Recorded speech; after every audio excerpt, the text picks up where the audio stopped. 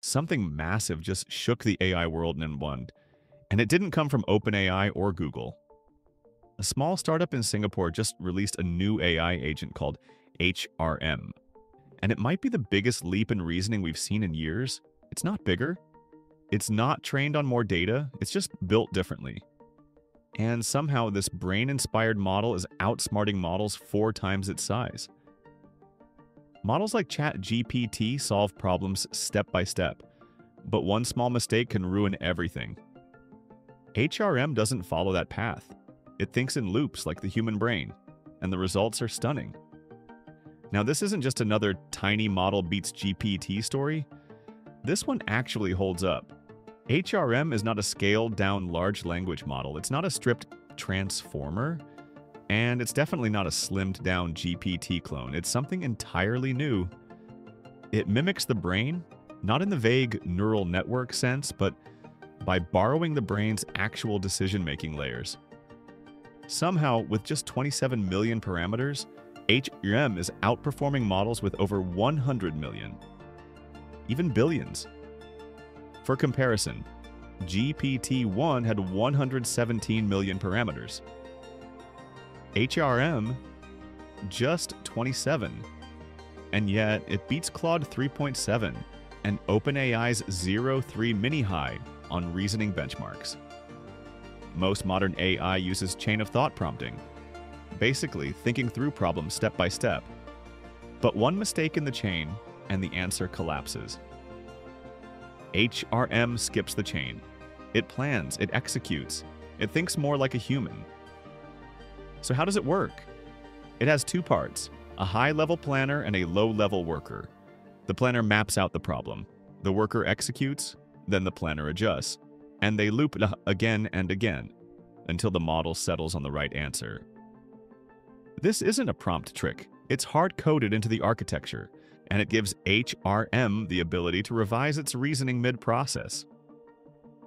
Let's talk results. On the AIR-CAGI benchmark, think of it as an Cloud test for AI. Claude 3.7 scored 21%. OpenAI's model scored 34%. HRM scored 40.3%. That's a massive leap. Sudoku, hard and extreme levels. Claude and Open, AI 0%. HRM solved 55%.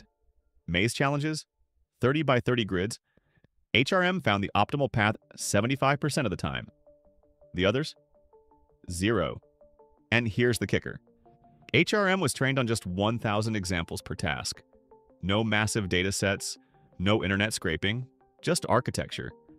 Guan Wang, one of the minds behind HRM, said, "You can train it to pro-level Sudoku in 2 GPU hours."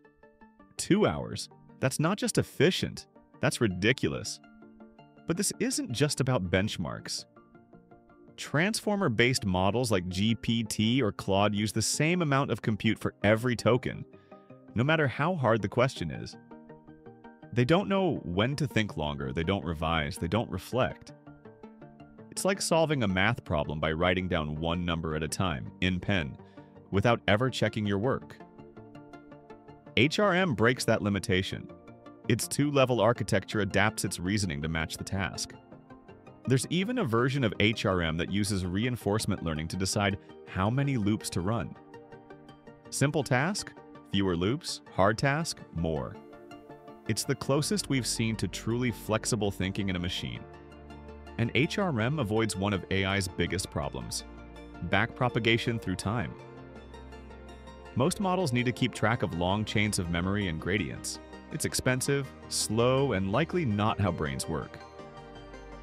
HRM uses local gradient updates, faster, more efficient, and more biologically plausible. In practice, that matters. You can run HRM on a laptop, or even deploy it on edge devices and robots. That's exactly what Sapien is doing.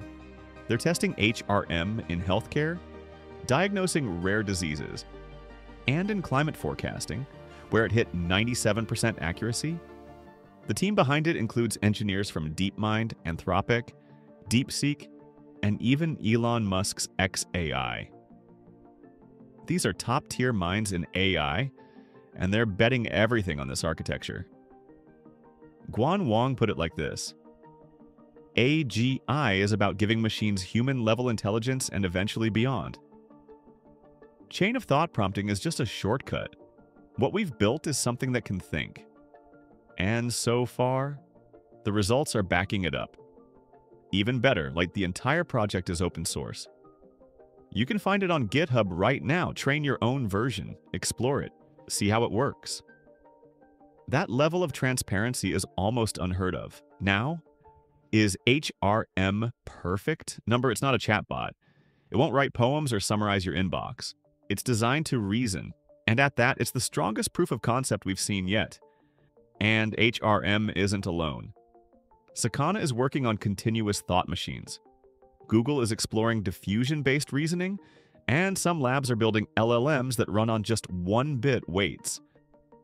This is a shift away from scale everything toward think differently. But the difference is, HRM is already working. And unless someone throws billions into a new foundation model, the next AI leap probably won't be GPT-5. It'll be something like this: smaller, smarter, faster, more efficient.